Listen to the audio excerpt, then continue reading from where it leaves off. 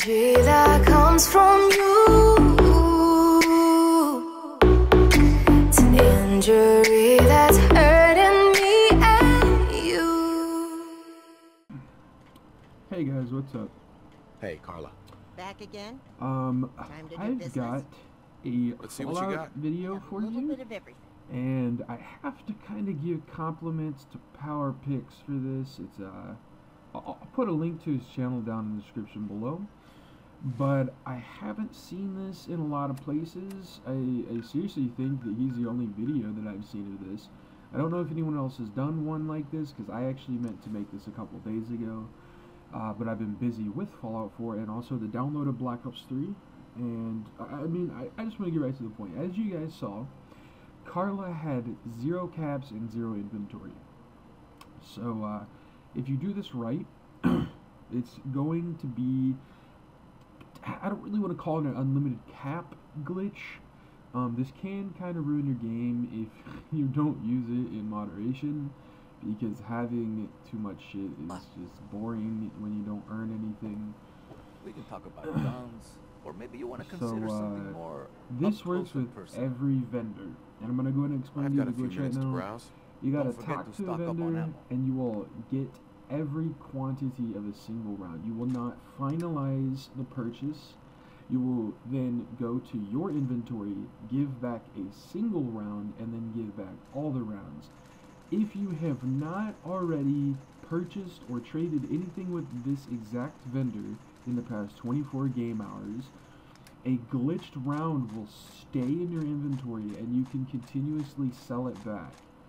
And once you've sold it back to a point where it's going to be negative money for them, but just like a little bit over the point, not like right on the point or just 10 above the point, like just like 50 or something over the point, you can then go back to their inventory, and surprisingly it glitches out and you can continuously buy ammo from them, but instead of multiplying your the money you're going to spend, it multiplies the money they're going to give you, and the rounds keep going up and up. So every, like, say you sell like 50 rounds, it'll turn into like 100 rounds, and those 100 rounds will turn into 1,000 rounds. And then what you can do is you can buy every item in that vendor's inventory, as you just saw right now. And you can do this with any vendor that has ammo. I've noticed, though, I don't think the glitch works with vendors that actually live in your settlement. I don't have any in this video because it's pretty early on. Like I said, I was trying to do this a couple days ago. I've just been busy, and I have vendors, and I try to do the glitch with them. It does not work with them. Again, it won't work. Like, say if I traded with Myrna here earlier on in the day, like I bought like 10mm rounds or something from her, I will not be able to do this glitch. It will not work. The cool thing is if you do this in Diamond City, they sometimes sell power armor, like just the shells of power armor. And I did this like 3 days in a row. I went and slept at the inn here, the dugout inn, and I slept for 24 hours. I came back and I bought all their stuff again. I kept putting it in the armor thing right next to them, and like the power armor stacked on top of each other. Another good thing this is for is adhesive, because they do have adhesive, and they also have like duct tape, stuff like that, which turns out to be adhesive, and that is something that is really hard to find in Fallout. So this can be useful just for fun, or just to get like a few items here and there. For me, I actually did it initially after all of this for the power armor, because I could probably put up a picture or something here at the end, but I have literally 7 power armors just lined up in my sanctuary.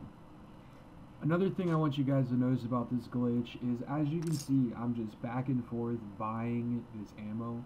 Do not do that, because it will not give you ammo. It'll actually put some of your ammo back into the inventory of the vendor, and all it'll do is waste your caps.